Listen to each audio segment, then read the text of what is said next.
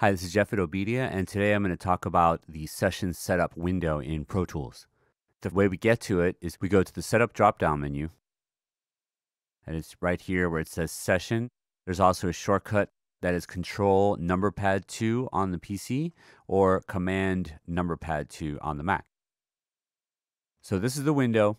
Most of the time, you'll be only dealing with the first window format, and this is where we can easily see what our current sample rate, bit depth, audio format, whether it's interleaved or not, clock source, any system delay, pan depth, which determines the amount of signal attenuation when a track is routed to a stereo output and pan to center.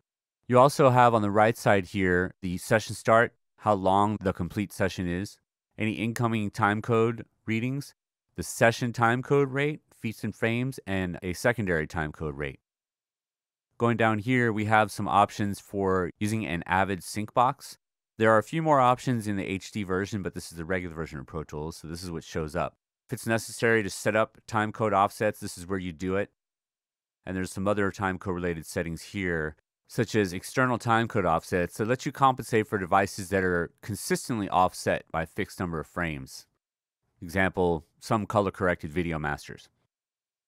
You've got your freewheel on the bottom here, which determines how Pro Tools will freewheel, or in other words, continue playback if timecode is interrupted or corrupted. This option will help protect against errors that can occur if your timecode source has dropouts or temporarily lost signals. Finally, your pull-up and pull-down rate. If the media, whether it's audio or video, is at a different timecode or frame rate than your session, you have various settings here that allow you to match those with a maximum of 4% pull up or pull down.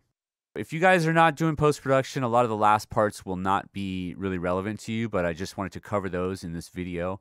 But the important thing to remember is if you ever need to see what format settings your session is, such as sample rate, bit depth, and audio format, and or you need to change those on the fly, this is where you go.